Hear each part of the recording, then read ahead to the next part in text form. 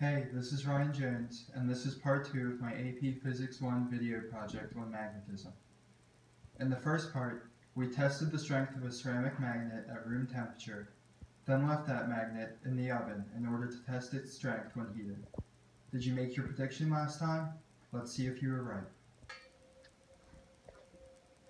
Our magnet has been heated to about 500 degrees Fahrenheit.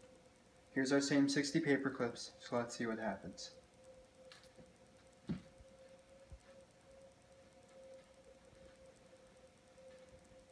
As you can see, the magnet is not able to hold all 60 paper clips.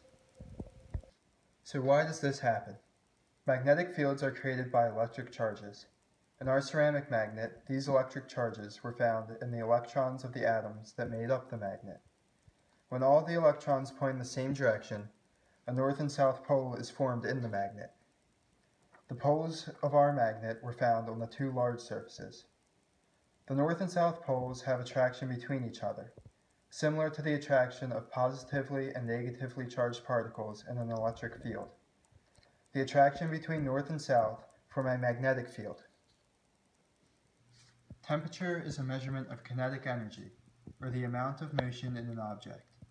When the magnet heats up, the atoms in the magnet begin to move enough that the electrons are no longer in line.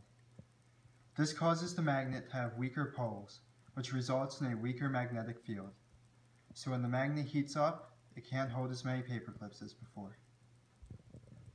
I'm Ryan Jones, and this has been my AP Physics 1 video project.